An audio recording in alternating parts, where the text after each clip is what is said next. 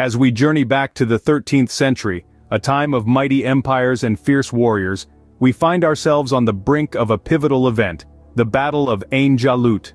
During this time, the Mongol Empire had grown rapidly, swallowing up vast territories under the rule of the formidable Genghis Khan and his successors. With a reputation for ferocity and a knack for tactical innovation, the Mongols had carved out an empire that stretched from the Pacific to Eastern Europe. They were a force that seemed unstoppable, a whirlwind of destruction and conquest. Meanwhile, in the heart of Egypt a new power was rising. The Mamluk Sultanate. Composed of former slaves, these warriors had ascended to power with a fierce determination and a keen understanding of the political landscape. Their strength lay not only in their military prowess, but also in their ability to adapt and learn from their enemies. They were the underdogs, the unexpected challengers to the Mongol might. The stage was set for a confrontation of epic proportions. These two powers, each formidable in its own right, were destined to clash in the region of Ain Jalut. The stakes were high. Victory would not only determine the fate of their empires but also shape the trajectory of world history.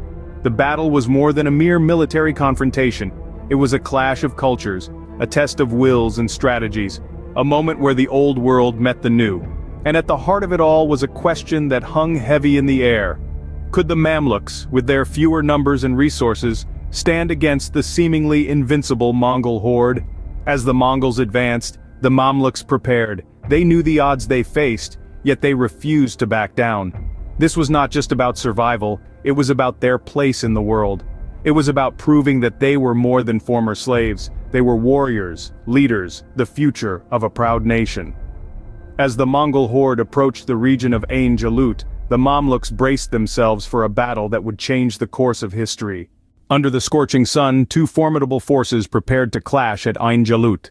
On one side we had the Mongols, an army known for their unparalleled horse archery and lightning-fast cavalry tactics, led by the indomitable Kitbuka Noyan. Their force was a blend of seasoned warriors and fresh recruits, but all were trained with the same Mongol discipline that had conquered vast swaths of Asia and Eastern Europe. On the other side stood the Mamluks, a formidable force of slave soldiers who had risen to the ranks of military elite in the Egyptian Sultanate. Their leader Qutuz was a man of cunning and courage. He knew the odds were stacked against him, but he also knew the terrain of Ain Jalut like the back of his hand. The Mongols, masters of the steppe, were now in a foreign land, a land of mountains and valleys, far removed from the open plains they were accustomed to. This was an advantage Qutuz intended to exploit, positioning his forces in the highlands overlooking the Valley of Springs, Ain Jalut. Meanwhile, Kitbuka, aware of the terrain disadvantage, planned to use the Mongols' superior mobility to his advantage.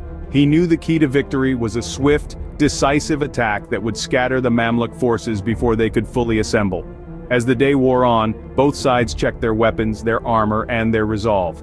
The Mongols, with their composite bows and curved sabers, and the Mamluks, with their heavy maces and kite shields, were a sight to behold.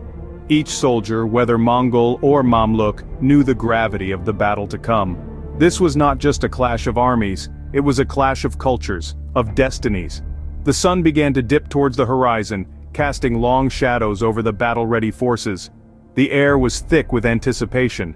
Soldiers whispered prayers, leaders gave rousing speeches, and horses stamped impatiently, sensing the tension in the air. With strategies in place and weapons at the ready, the stage was set for a battle of epic proportions. The air was thick with anticipation as the Mongols and Mamluks faced each other on the battlefield.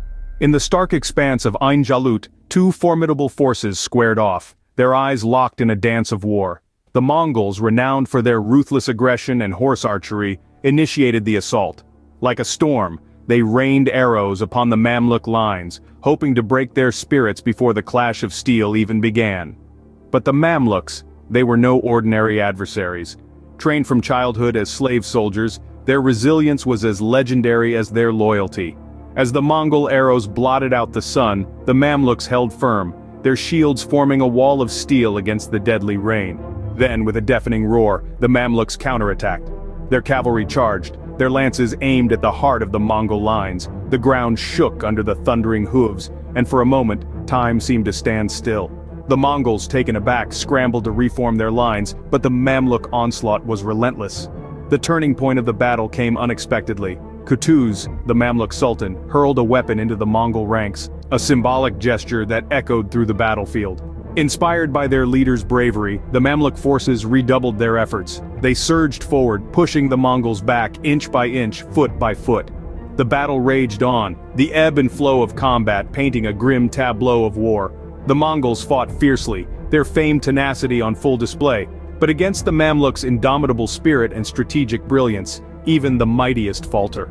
The sun began to set, casting long shadows over the blood-soaked fields of Ain Jalut. The clashing of swords grew sporadic, the cries of war turned into whispers. The battle was waning, the outcome becoming evident. As the dust settled, it became clear that the tide of the battle had turned. The Mamluks had managed to halt the seemingly unstoppable Mongol advance. In the aftermath of the battle, the landscape of Ain Jalut bore the scars of a brutal conflict. The once vibrant green plains were now stained with the blood of warriors, the echoes of their war cries and clashing swords still reverberating in the silent air. When the dust settled, the Mongol forces, once an unstoppable tide that swept across the lands, found themselves in a hasty retreat.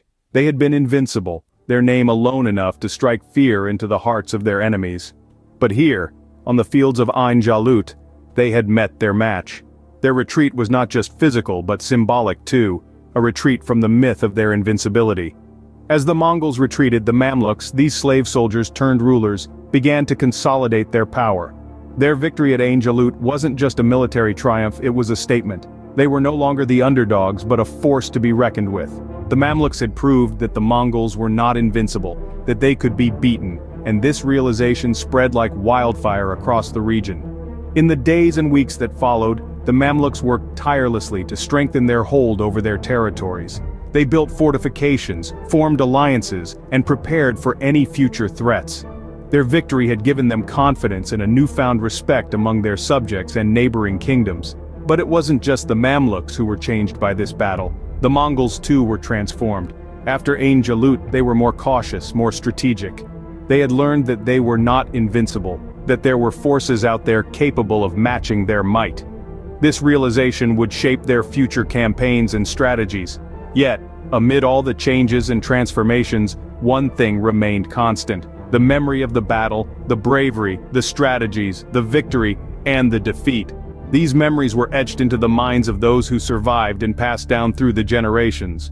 The Battle of Ain Jalut was a turning point, marking the first time the Mongols had been decisively defeated. It was a victory that would echo through the ages. The echoes of Ain Jalut can still be heard today, as we reflect on its lasting impact. This monumental confrontation between the Mongols and the Mamluks in the 13th century wasn't simply another notch in the belt of warfare. It was a turning point that reshaped the future of the Middle East and, by extension, the world. At the heart of the Battle of Ain Jalut was the struggle for control and dominance. The Mongols, an empire known for their ruthless expansion, met their match in the Mamluks. This band of slave soldiers who had ascended to power in Egypt displayed an indomitable spirit and strategic prowess that halted the Mongol juggernaut. The victory at Ain Jalut marked the first definitive defeat for the Mongols. Their aura of invincibility was shattered, their momentum stalled. This was a significant setback, one that dampened their expansionist ambitions. The Mongols would never again advance beyond the borders established at Ain Jalut.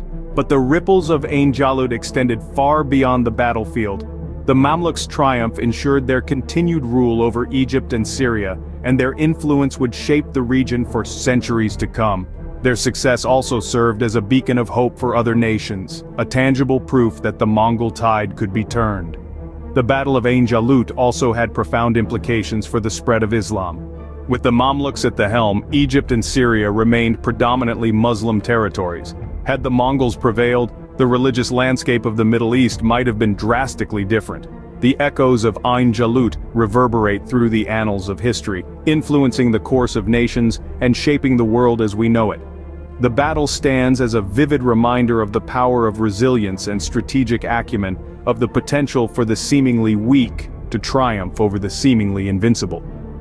And so, the Battle of Ain Jalut remains a testament to the ebb and flow of empires, a pivotal moment in the grand tapestry of history.